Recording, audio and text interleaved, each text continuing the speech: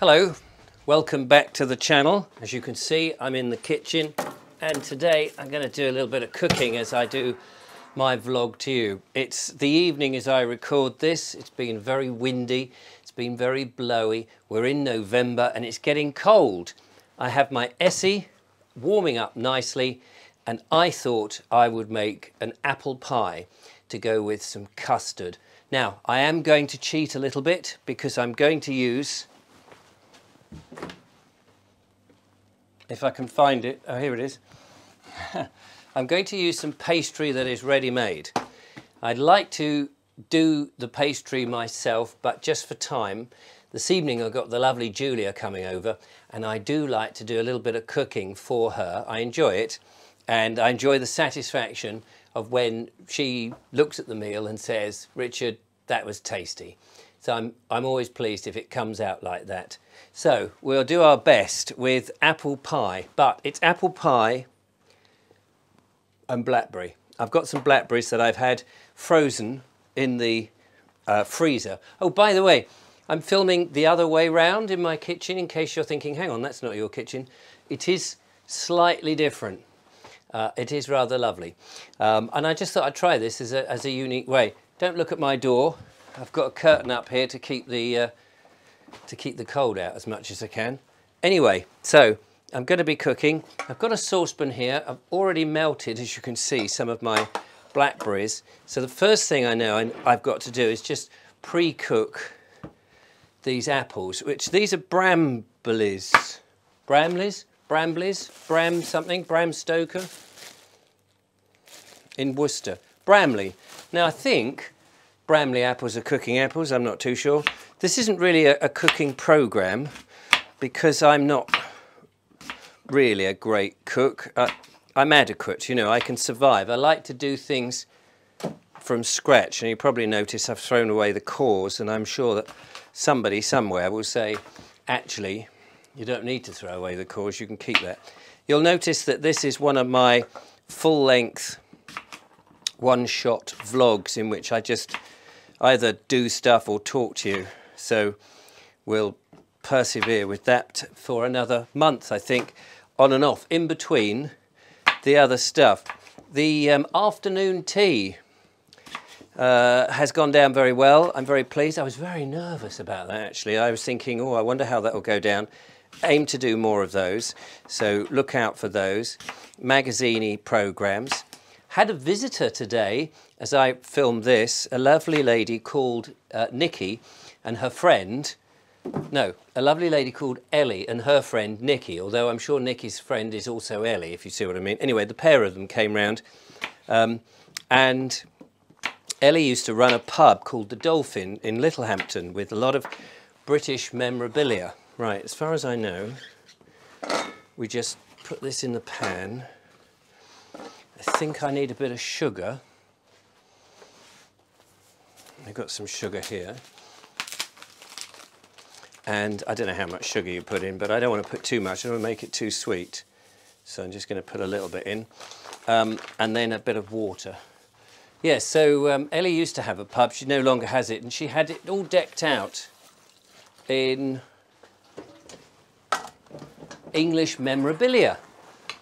And she brought some round. Now, in the afternoon tea with Richard and Julia, we're going to explore some of those items. But here's I'll give you a preview, but it's not really a preview. Back here, I'm hoping that the audio microphone will work, is I've just set up a little area.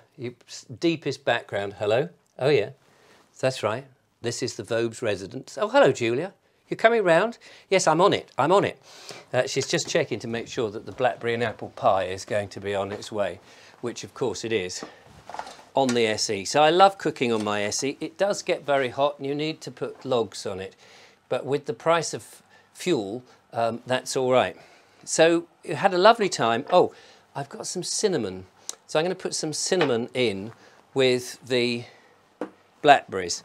Now, before we get on to the blackberries, whilst they're sort of sorting themselves out, I need to decide, I suppose, what pan and what size pie. I could do a very big pie, or a slightly smaller one. It depends whether I use all the apples. In theory, what I'd like to do is line this and then top it, rather than just, you know, just put a top on it. So that's a deeper one, isn't it? I don't know if I've got enough apples. However, I think I might have some in the other room. I think, if I remember rightly, when Ellie came round, a friend of hers had some stuff in her garden, you know, in her allotment rather, and she gave some up to me. I might go and see if I can find that. Now this is, as I say, a one-take wonder, so I might just go and have a look. It's in the other room. So hold the fort. I'll talk to you, but I think the microphone will cut out about here. So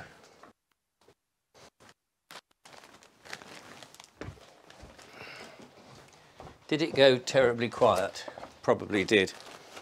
Oh yes. Here we go. These are eating apples, which I shouldn't really use, but if I need to, I can. But I also want to show you some of these carrots. Look at these. These are genuine carrot roots. This is what a root really looks like, isn't it? You know, not the straight things that you get. The straight things are convenient for peeling and stuff, but these are much more the sort of vegetable roots that you would get, and apparently they taste absolutely delicious.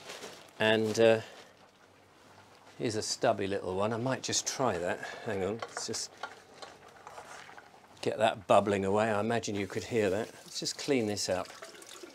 Sorry, the sink is on the other side of the kitchen here.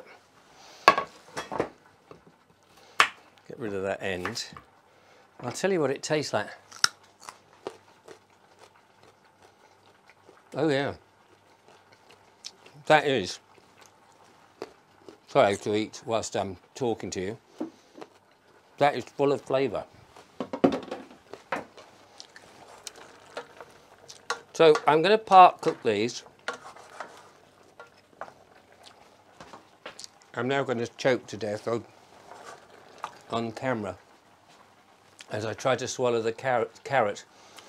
I'm going to part cook these. Don't know how long that will take. So I need to roll out this, which I shall do. So this is a very relaxed, another relaxed video. You seem to have enjoyed them, which is quite nice for me, because I'm pumping out the videos as often as I can. It's the only way to try and make a living from the YouTube thing. But people do say they enjoy it, so that is the main thing. So I might need some more of that, judging by that. I want them to be cooked, but not too cooked. They've got to bake as well, although it's only the pie it's only the pie that's got to bake. So I have down here.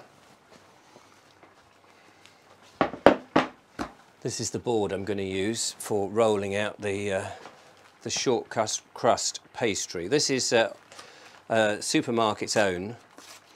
Let's have a look, see what's in it. Ingredients: wheat flour, calcium carbonate, iron, niacin, thermarin, vegetable oils, palm and rapeseed. Difficult, isn't it? I don't like any of this really. Salt emulsifier, mono and diglycerides of fatty acids, concentrated lemon juice, preservative, which is potassium sorbate. So no doubt by the end of eating this I'll be dead, but in small quantities on a one-off basis, for the sake of this vlog, I'm going to give it a whirl and see what happens, and you can let me know if there's a better way. If anybody's got a recipe, by the way, richard@vobes.com. richard@vobes.com is my, oh here we go, is my email address, and you can send me a recipe for making short crust pastry that is foolproof. Now look, this is already pre-rolled. That is amazing. How much do you get in there? That's quite a bit, isn't it? So I've never used this stuff before. Right, that Look at that. That is pretty much done. And I've got my thingy there. I think there might be enough. I might need one more. I'm tempted. Shall I put one of these lovely sweeter apples in there? I need to put that in a container. Maybe I'll put, hang on, I've got to get myself organised here. That's my blackberries.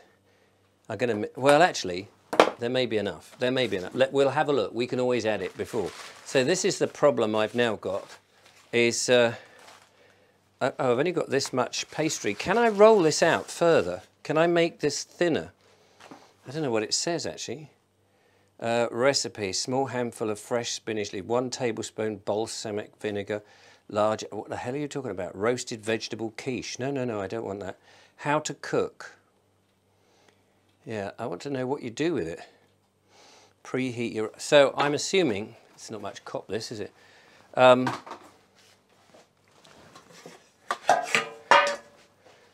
I think I might end up having to use the little one to try this out.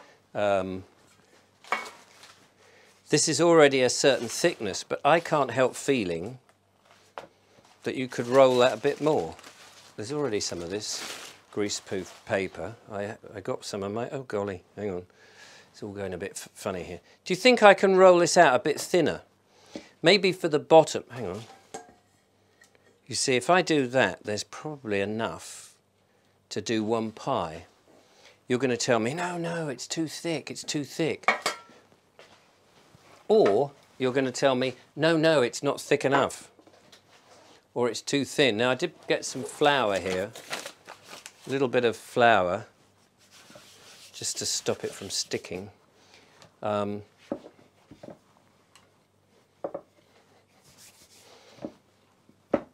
I think I can, although actually that looks like it's a bit broken. I think that can be a bit thinner, because otherwise it's quite thick. I don't know what happens if you do it thinner. Well, anyway, we'll try it. Sorry if this is very dull and boring. I just thought it might be a bit different and a bit interesting. So let's try that. I'm going to put that round. I'm going to cut out a pie shape with this knife. This is all an experiment, really. Never done it before. How are we doing? We're cracking on with the time. Oh, that's stuck now. So, question is, oh yeah, that's coming up. So now, before I do that, I ought to grease-proof this. So I got a bit of grease-proof paper, and what I need, a little bit of butter. Unfortunately, I keep my butter in the fridge because of the Essie. It melts so damn quickly. So we'll just give that a bit of. This is a non-stick pan anyway, and it's quite new. Oh, this is the small. I'm doing the small one. I forgot that. I'm doing the small one. Yeah, probably it's best to do the small one, isn't it? Right, we've done that. Let's take this. It's like a floppy pizza. Okay, we'll put this in the bottom. I think I'm making a bit of a fool of myself here, because actually I should have cut a wider strip round. So, yes, that's what I could have done. Oh, I wonder if I could keep that as the top, actually. Shove that over there. That can be the top. Let's, presumably you can use all this again. I'm going to slice this off here. We're going to carefully knead that back there. I'm told, I seem to remember now, when I last did this kind of nonsense stuff, I had to do this without the oven being hot, because the trouble with the pastry is the butter melts. So I'm just going to do this a bit cack-handed. I'm going to make this a bit bigger, like that. And this time, so you don't get enough. I haven't rolled this out thinner, have I? Maybe I should do that. I don't know, actually. It's the bottom. Let's leave that the same height.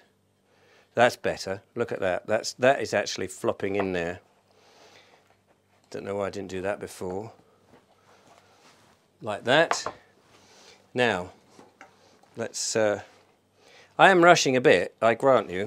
I don't want to push this in too tight, but at the same... So I didn't need the rolling pin. So that's something I've learnt. Right, let's get this in there. Not too much of the juice. Cool, look at that. Actually, so 2 of those brambly apples, look, that's fitted. We'll top it with... Now, I don't want too much of the juice because I'm sure these will juice down. Some of these blackberries over the top. Like that, trying not to get too much juice in there because it's bound to leak. And then... Oh, cinnamon. Excuse me, I'm going to have a cough. I don't know why I'm coughing in that direction. It's still just as loud on the microphone. I wanted to put a bit of cinnamon in. This is definitely cinnamon, isn't it? Yeah. Oh, gosh, go in there. I don't know how much cinnamon to put in there. Cool, blimey, I can smell that. That does smell nice. It's almost Christmassy, isn't it, as soon as you do that. And then we'll stick the top bit on. Now, in this vlog, you're not going to know how this comes out because we're coming to the end of the vlog already, you know. Do it 20 minutes long. So, I aim to take some pictures and tell you about it in the afternoon tea with Julia and me. This does look a bit naff. I grant you the ability to criticise and moan. However, you do this when you've never done it before, on spec, while you're filming, and we'll see what happens. We'll see if you're as good as I am. And you probably are. I need a fork. Bear with me, I've got to come over to this side of the room. There we go, got a fork. So I want to just cut a couple of forks, because you see them in there. I think that's so it can breathe. I don't know how many to do really, but that'll be enough. And they always stick a bit of flour on, don't they? Oh no, that's not flour. I tell you what they do, they shove some milk on. Milk, I've got milk, but I haven't got a brush. I haven't got a brush, so how hot is that? Not very hot. So I'm going to put milk in here and dab it on like this. And then I can put this in the oven. I'm sorry if this has been a bit dull and boring, but remember, at any time you can turn this off, as indeed you know. So I'm going to put this in like this. It's kind of a bit cack-handed. Now, what, 20 minutes? Do you reckon 20 minutes this will be good to cook for 20 minutes? I hope so. So I will tell you what this is like. Not in this vlog. That's a bit of a cheat, isn't it? But I must remember to take pictures and or get Julia to maybe comment if I remember. And we'll see what it's like. The oven is nearly hot, so I want to cook this when Julia's here, put it in, 20 minutes, serve it. Going to have some custard with it and it will be lovely. But that's what it is now, and it's all set to go. I need to wash my hands and pack up. I'm going to get rid of this last bit. So thank you for watching this. If you've enjoyed this cack-handed, English cack-handed cooking, if you've got recipe ideas for us to try, maybe Julia and I can try one of these next time, do send them in. But from me, in my kitchen, thank you for watching this little vlog of cooking an apple and, I nearly said Bramley, is it Blackberry and Bramley apple pie? Till next time, bye-bye.